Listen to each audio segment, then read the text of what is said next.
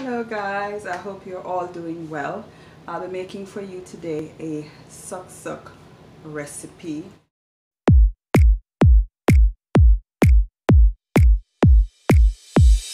Now, I must tell you that this is not going to be the traditional suck recipe. You're going to be using Kool Aid. We drank Kool Aid quite a bit growing up as children. Of course, you know, in the summer in the Caribbean it's very hot, and Jamaica is also hot certain times of the year. Well, most of the year it's pretty much warm, but summers are usually super hot.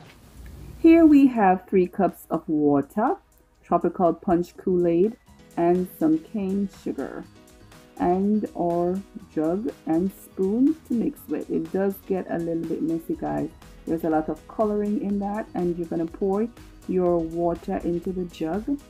And the kit came with its own measuring cup as well as these instructions, but I couldn't understand for the life of me the amount they were telling me to add, so I just used my common sense.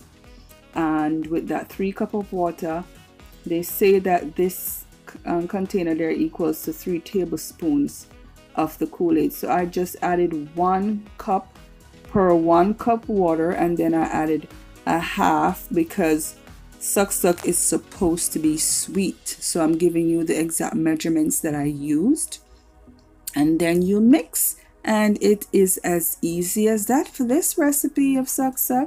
And I don't have the usual bags that doesn't have any lines or anything at the top. It's usually a long bag that you can tie them out of it when you put the liquid in there. But I am turning my anamic fashion, like they say back home, you know, so I'm basically improvising. So I use a Ziploc bag there, a snack Ziploc bag.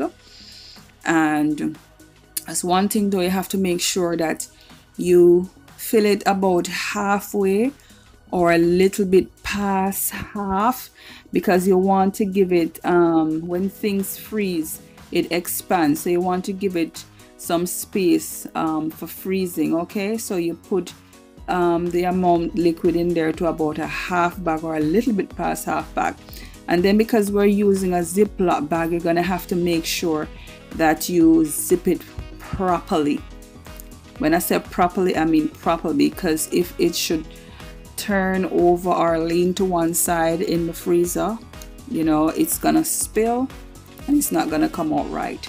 So you have to make sure that you zip the bag, seal the bag very well. Okay, so that amount made 4 sucks, and I'm now putting them in the freezer. Well, I realized that some of the times when you put the suck bags in the freezer, depending on the basket and so on, because it's liquid, when it solidifies or it freezes, then it's gonna stick into the parts of the basket and it's very difficult to remove it. So I just put a piece of tin foil paper to the bottom to eliminate that problem.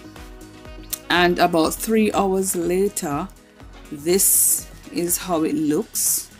It's not properly frozen yet, and that's the first bag. And let me tell you, whenever you make suck, it's the same, you know, basically the same ingredients and everything, but it doesn't freeze the same.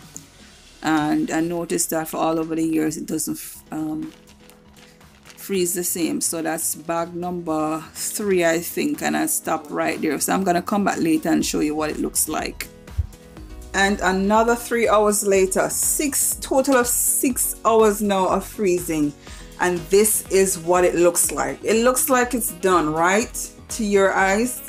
No, it's not quite done, because when we talk about suck, it's actually really solid frozen. Okay, you see you have a little bit of liquid going around in it still. It still needs more time. I'll talk to you later, guys.